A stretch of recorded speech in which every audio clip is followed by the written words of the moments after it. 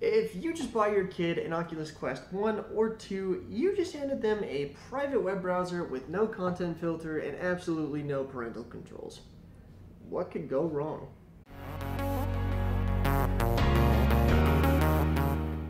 My name is Garrett, and I love VR. And I want you, or whoever you bought the Oculus Quest for, to love VR as well. And quite frankly, the Oculus Quest is currently the best and most affordable method for getting into VR. Unfortunately, the Oculus Quest doesn't currently have any built-in web filter or parental controls by default. And for someone who studied cybersecurity in college, that's a little concerning. So I created this tutorial to show you the best available methods for blocking and filtering explicit content on the Oculus Quest. Here's how the tutorial is going to work.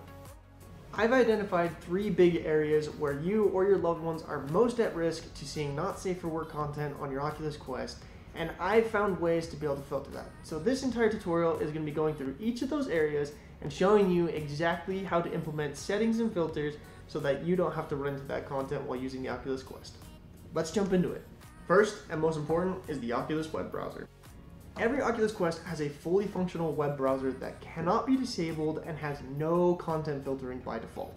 If you don't see why a private web browser would be a bad idea for your child or teenager, I suggest you either go watch Welcome to the Internet by Bo Burnham or The Science of Pornography Addiction by ASAP Science. But if those videos don't convince you, just trust me when I say you really want to put a content filter on your child's web browser. To implement this filter, you're going to have to jump into the headset and change a couple settings. And if you've never jumped into a VR headset before, I recommend you do Oculus's First Steps. It's a tutorial that will get you familiar with the way that VR works. And once you've done that, do the following. Once you jump inside the headset, you're going to be met with some sort of virtual environment like what I'm looking at here. Or it'll be some sort of room. It doesn't really matter. What you're going to want to do is on your right controller, you're going to want to hit that little button that has the Oculus logo on it. That will pull up the Oculus menu. And once you're in the menu, down on this little bar down here, you're going to want to click on this Apps tab and go into Browser. This will pull up the Oculus browser, and we're going to change some settings in here to make it safe. So first and foremost, we're going to go over to these little triple dots, click on those, and go into Settings. Once we're inside of settings, we're going to want to make sure that our default search engine is set to Google. Select it as your default search engine. It should save automatically, and then just exit out of that tab by clicking the little X. You should be left back to something like this, and then click on Google. And once you get here, up in the top right hand corner, be sure to sign in to your Google account, and that's like any other Google sign in. You fill in your information and whatnot, but sign into your account, then come back here and literally search for anything. So once you search for anything, you're going to want to come over here to this little settings button, and we're going to go into the search settings. Now, once inside of search settings, make sure you have safe search checked on. The reason is safe search is Google's default content filter that'll filter out stuff like pornography. So if you have that checked on, it will filter out a lot of pornographic sites and stuff, and so anyone that uses this headset won't be able to access things like that. Now, this is not a perfect filter.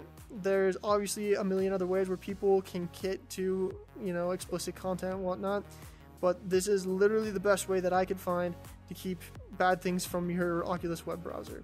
So make sure that's turned on, and make sure you go down to the very bottom of the page and hit save. Once it's saved, it should say that your preferences have been saved. You hit OK, and it'll go back to your search tab. Again, no web content filter is perfect. And what I just showed you to do on the Oculus Quest probably isn't enough. So here are a couple of other things you can do to prevent your child from seeing explicit content on their web browser. If you have a Wi-Fi router that was set up using an application on your phone, more than likely the router has some sort of content filtering method built right into it. For example, on my Google Nest router, I have this awesome setting that when toggled on blocks all adult websites and as much explicit content as Google could possibly think of. But if your Wi-Fi doesn't have a setting like this, you can always call your internet service provider and ask them about the content filtering options that they have available and get those set up and put in place. Let's talk about Facebook. If you didn't know, to use an Oculus Quest, you are required to sign in with a Facebook account. And yes, it is possible to see explicit content on Facebook. The settings and recommendations that I am about to suggest will help prevent your child from seeing explicit content on Facebook. However, these recommendations are more to prevent your child from being preyed upon by people who use platforms like Facebook to find vulnerable children. So, like I said, to use the Oculus Quest, you have to sign in with a Facebook account. This means that either you or your child will have to create a Facebook account and sign in to use your Oculus Quest. And don't make a fake Facebook account, or else your Oculus Quest may be disabled and you will lose all of your purchases with no chance of getting a refund or getting them back. My personal recommendation for you parents who are watching this would be to have your children use your personal Facebook account when setting up their Oculus Quest and make sure the following settings are implemented. But if you do decide to let your kid make their own Facebook profile, I highly recommend that you follow them, because that way you can keep tabs on the content that they're liking and posting and keep tabs on them that way. Either way, please make sure that you or your child's Facebook account has the following settings implemented.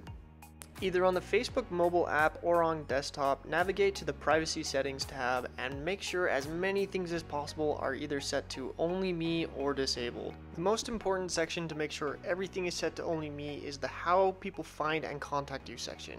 You should definitely spend a bit of time looking through these various settings and getting to know what they are, but generally speaking, if it can be disabled, disable it.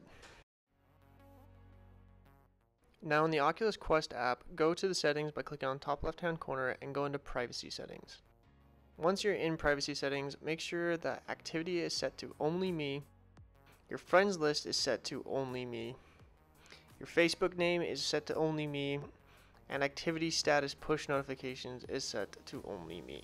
Obviously you can change that however you want, but these are the safest and most private settings on the Oculus Quest. There are a lot of great games available through the Oculus Quest store and indie stores like App Lab and SideQuest. And luckily, the three major sources for Oculus Quest games all have a very strict no adult content policy. But even with those strict policies, there are still games and apps that allow people to share explicit content in-game. So, in order to keep your child or loved one safe, be sure that when you set up the headset, you install the Oculus app on your mobile device and enable the purchase pin so that all purchases require that pin. Not only will this save you money, but it'll also allow you to know all of the apps and games that are being installed on the headset.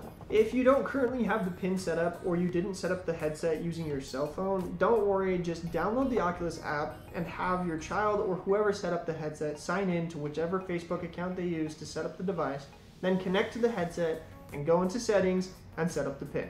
If you have any questions about a specific app and whether or not it's safe for your child, feel free to leave the app's name down in the comments below and I will respond and tell you my opinion on whether or not it's safe. Again, no content filter is perfect, and even in the safest of VR apps, your child could still be exposed to the vulgarity or inappropriate actions of others. And that is why one of the best things you can do to keep your child safe in VR is to jump in and play with them. It's the best and safest method for you to know exactly what your child or loved one is experiencing in virtual reality, and with the infinite amount of content that is available, it could possibly turn into a really great bonding experience for you. Thank you so much for watching. If you think that Oculus should implement more of these features, I've left a link down in the description below to a petition to have Oculus implement more of these features. If you liked the video and you found it helpful, be sure to leave a like. That way the YouTube algorithm will push it out to more people who need it. And if you had any trouble or issues getting any of these settings set up, please hit me up down in the comments below and I will do my best to help in any way that I can. Thank you so much for watching. I'll see you around.